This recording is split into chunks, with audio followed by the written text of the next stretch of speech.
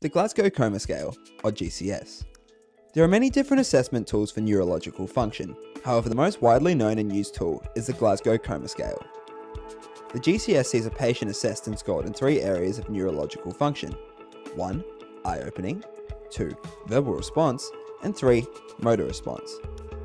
The highest possible GCS is a score of 15, which reflects an individual who is fully alert, aware, and orientated.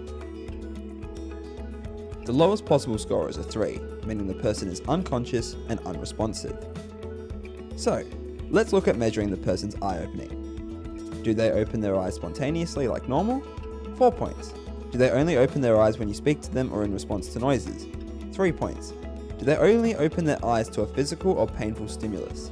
2 points. Do they not open their eyes to anything? 1 point. Verbal response. Does the person know when it is, where they are, and who they are? 5 points. Are they confused?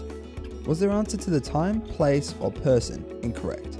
4 points. Do they respond with the wrong word to your questions? 3 points. Is the person making only incomprehensible sounds or moans? 2 points. Is the person not making any noise? 1 point. Motor response. Are they able to follow a command? 6 points. Do they localize to a spot when a painful stimulus is applied? 5 points. Do they withdraw from the painful stimulus? 4 points. Does the person react with an abnormal flexion? 3 points. Does the person respond with an abnormal extension? 2 points. Do they have no response to painful stimuli? 1 point. To learn more, subscribe and visit ausmed.com.au.